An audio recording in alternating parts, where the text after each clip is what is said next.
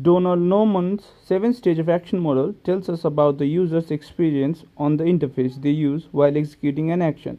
The action could be a daily life object like turning on a microwave or exploring through sets of channels on the television. Several steps are required to be taken when executing these actions, and Donald Norman's 7-stage of action model explains it. The 7 stages of actions are as follows. Number 1. Form the goal. In this stage, the intention is to understand the goal and why it is to be accomplished.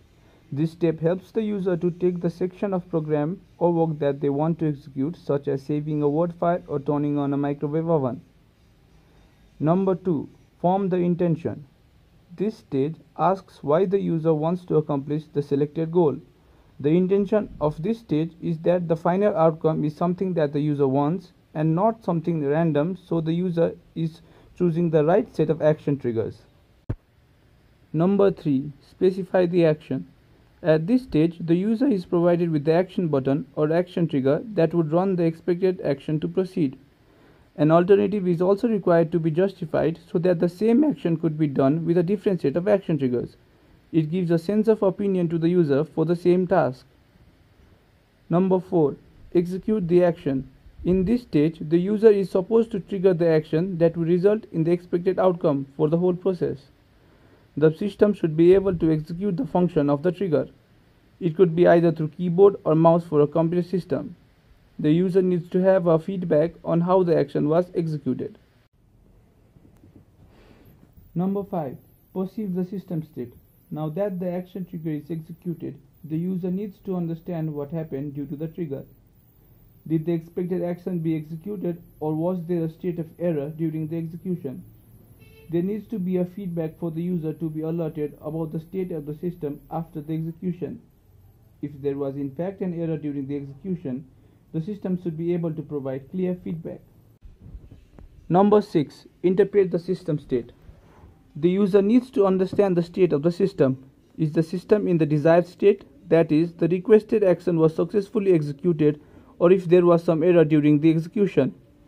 The user needs to be able to roll back or exit the system without any changes if the execution of the objective was not successful.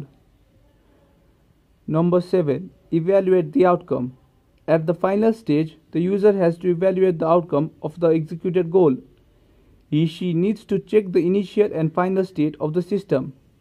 The user needs to see if there was no wrong action sequence resulting in wrong execution. If the outcome is as expected, then the series of action was a success. Now, here is an example of a user trying to get a seat on a cinema hall. Number 1. Getting a seat. The first and most important thing that the user in the line of action sequence needs to know is that he/she wants a ticket for a movie, so getting a seat on the cinema is a goal. For that, he uses an online app that would help him get to his goal. Number 2. Understanding the action for seat. Now the user needs to know that he is in the section of the app where he can reserve seats for a cinema show, because this is his intention. This avoids the user getting into the wrong action sequence. Number 3. Clicking on the available seats, multiple icon selection. The user needs to have a selection of the seat he wants to reserve from the online app. Here the action could be selecting a single or multiple seats for his or friends. The app will show an option to confirm as soon as at least one of the seats is reserved. He now has the option to confirm his request through the confirmation button. An alternative could be he could phone the cinema and directly reserve the seats. Number 4. Confirmation button trigger. Now that the selection is done, all that is left to do is execute the order that the user wants. That is, confirm his seats and make reservations on the cinema. After the confirmation is tapped, the main objective is done, unless an error follows afterwards. But the main objective was executed in this step. Number 5. Confirmation notification. After the seats were reserved, a notification bar appears as a feedback to the user, informing about the success or failure of the request that was executed. This allows the user to understand the state of the system. Number 6. Understanding notification. As the notification appears, the user needs to know what it means. The notification should be able to properly clarify about the state of the system after the action trigger. In the cinema app, the user should have a message of success or failure and also the option to undo the reservation. If the case is in fact a wrong action sequence for another action the user wanted to do, this would be very important and helpful. Number 7. Seat reserved. Goal achieved. At this stage, the user has accomplished his goal to reserve the seat for a movie in the cinema. There will be changes to the system from the initial state to the final state, showing that a change was done under the user's request.